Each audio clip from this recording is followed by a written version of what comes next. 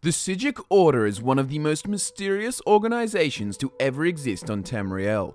This order consists of the Psijic monks, powerful magic users who move in mysterious ways. The Dragonborn during the College of Winterhold questline encounters such individuals concerning the power behind the Eye of Magnus. Today I'm going to share with you 4 facts about the Psijic Order and hopefully shed some light on this puzzling organization. Fact number 1. The Psijic Order produced some of Tamriel's most famous and powerful mages. The King of Worms, the evil Manamako, and the founder of the Mages Guild, Vanus Galerian, were both students of the Psijic Order.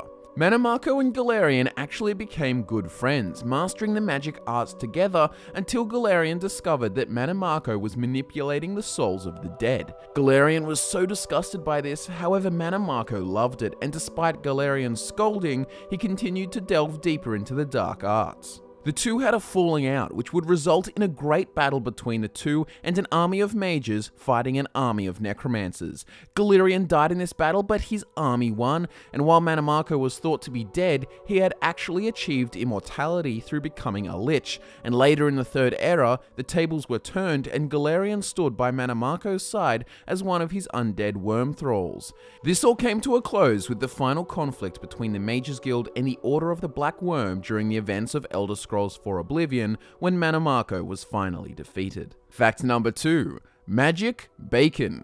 The Psijic monks bred intelligent Psijic domino pigs. Yes, you heard that right, this powerful group of sorcerers devoted their precious time and efforts to the creation of pigs. These pigs are unlike others though. They're so smart they can recognize their own name and they can even count to 5. They also aren't spooked by magic. In fact, they seem to love arcane activity. When spells start flying, these pigs sit back and grunt in amusement, which makes them excellent companions for spellcasters, such as members of the Psijic Order. Fact number 3. The Psijic monks can use magic to disappear, moving the location they reside in, known as the Isle of Artaeum, out of sight.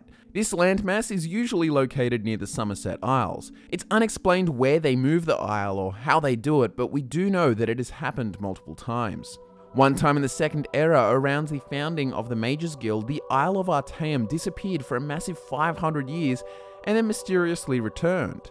In more recent history, the Psijic Order vanished again in the Fourth Era. Coincidentally, its disappearance occurred at the same time as a new wave of expansion for the Aldmeri Dominion and the Void Knights, where Nirn's 2 moons disappeared for 2 years.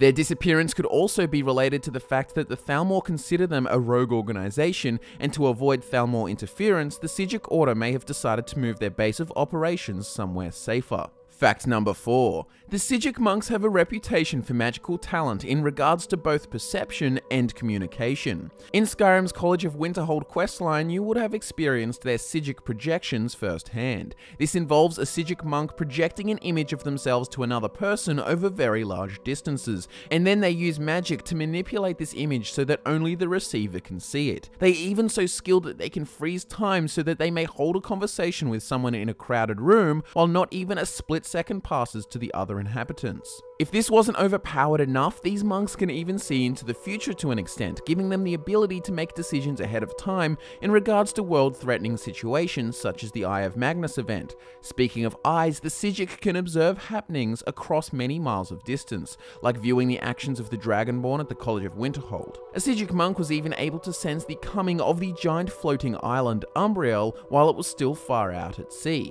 Subscribe to FudgeMuppet for more fact videos like this. We really love Elder Scrolls lore and we know you do too. Thanks so much for watching, we really appreciate it, and remember to hit the like button if you want some magic bacon. My name is Scott, social media links are in the description, and I look forward to nerding out with you again very soon.